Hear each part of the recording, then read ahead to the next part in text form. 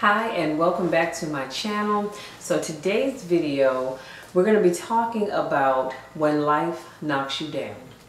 And I have my notes. If you wonder what I'm looking at, that's what I'm reading because I don't want to forget anything. This video is so important and I hope that it helps someone. So life can be going along very smoothly and then all of a sudden a perfect storm comes out of nowhere. And if you aren't aware of what a perfect storm is, I have two definitions that I found that I want to share with you. So the first one is a particularly violent storm arising from a rare combination of adverse meteorological factors. This storm couldn't have been worse than what it was. The second definition is it's also a particularly bad or critical state of affairs arising from a number of negative and unpredictable factors. Let me put a pin right there. I just want to point out that if you live long enough, life will happen to each and every one of us. Now, how life happens is very different for everyone. For some people, they experience a major setback. For others, it's a minor setback. But life will happen. So I want to give you some keys on how you can get back up when life knocks you down. So, and it made me, as I was doing this, it made me think about one of my favorite movies called The Perfect Storm. And that just came to mind when I thought about this topic for today. So the movie The Perfect Storm came out June the 30th of 2000. And a perfect storm, what I learned about watching this movie is that a perfect storm doesn't necessarily creep up on you. In most cases, you know or you suspect that it's coming. When the storm hits, it is very destructive. The key thing is this: just as soon as that storm comes, it's gone. And that's how a perfect storm works. It rolls in, it's very destructive, it destroys pretty much everything in its path, and just that quick, it's gone.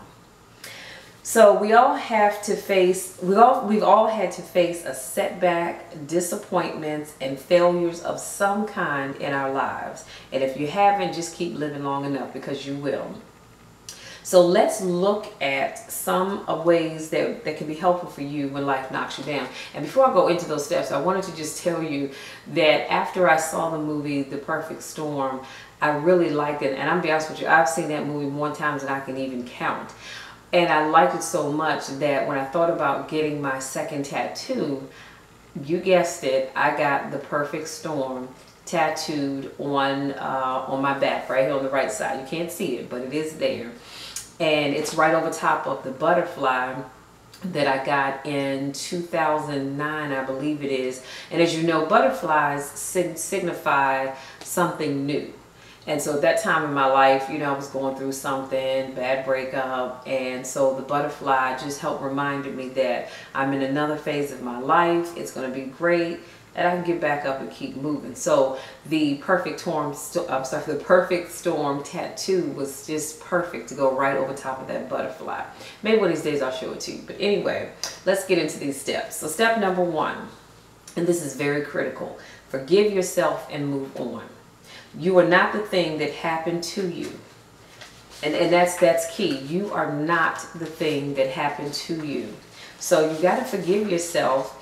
And then get to planning on how you're going to get back up. Number two, think about who is counting on you. Life has knocked you down, but you have to think about the people that are counting on you so that you can get back up and get it together. These people are your children, your spouse, your other family members, your business partners. This is not just about you, because when life knocks you down, if you don't get back up, you've got a whole string of people that are counting on you. So you've got to be able to pull it together. Number three, remember the good times. Think back to a time when things were really good, and then use that to help you get back up. Look at what went wrong and then figure out how to make it right. Number four, Get with positive people. And if you don't remember anything else I tell you today, you need to remember number 4. Get with positive people. This is the time that you need to be around people that are going to uplift you, not tear you down. Stay away from those people that like to sit around talking about, see, I told you it wasn't going to work. Those people are the worst, and you do not need them in your life, period, point blank. And I don't care who they are. Sometimes those people are family members. Sometimes they're people that you've known all your life. Maybe you went to school with. Sometimes they're co-workers. Those people you do not need in your life, and you need to get rid of them. Number 5, stay on top of your healthy routines. Right now, your emotions are all over the place, and they really, really are. So you need to keep your emotional reserves as high as possible. So, of course, along with having positive people in your life, you want to keep exercising, assuming that you already were exercising. And if you aren't exercising, then you need to begin an exercise program. You want to keep getting adequate sleep. And I know sometimes when life happens, sleep is the last thing on your mind, but you do need your rest because it helps you to think better and it makes you feel better. And you want to also continue to eat properly. So if you don't have good nutritional habits, you need to start getting some, because this is not the time for you to sit and pig out on ice cream, pickles, and whatever else it is that you eat for your comfort food. Number 6, write out your new plan. This is very important for you to write it down, because you want to write down how you see yourself getting back up and getting back on track. And the key here is to be as specific as possible. So don't just write down in your journal, I'm going to get back on my feet. You have to be specific. How are you going to do that? Write it out step by step. You see what I'm saying? So that way, as you go along, you can cross out those things that you've accomplished. And, you know, honestly, it's more obtainable when you write it out and you can see the whole plan. So be specific. Number 7, skip the pity party. Can I say that one more time? Skip the pity party.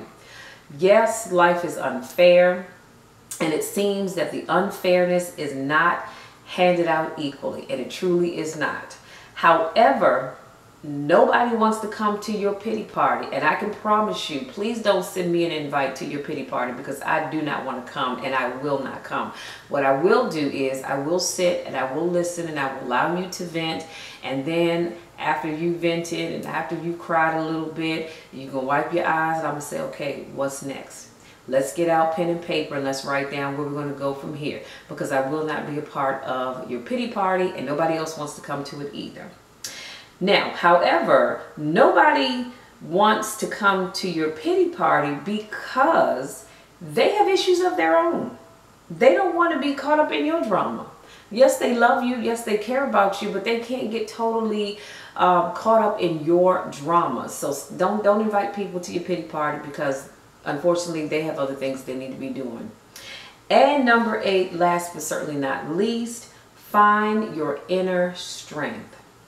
The key takeaway from this video that I want to leave you all with is that in order to get back up, you have to have unwavering strength and determination. And let me say that one more time. The key to getting back up is you have to have unwavering strength and determination. What does that mean? Well, what that means is that you've got to do what you've got to do. And that determination has got to kick in, because if it doesn't, you are going to be like a lot of people in this world that life has knocked them to their knees and they were not able to get back up because they just did not have the determination, or they may have had determination this month and the next month they just didn't feel like doing anything. And maybe 2, 3, 4 months went by before they felt like doing anything else. It has to be unwavering, and you have to be determined to get back up and get back on track. Because remember, the key takeaway is that there's somebody that's counting on you. Sometimes you know who those people are, and sometimes you have no idea the people that are counting on you, because they draw their strength and their inner determination from you. So again, when life knocks you down, and it will, and if it hasn't, it's coming. You want to be, you have to be strong, write out your plan of action, and get back up. And not only that, God did not intend for you to get knocked down and stay down. So having said that, I enjoyed our time together, and I look forward to speaking life into you again next week. Take care.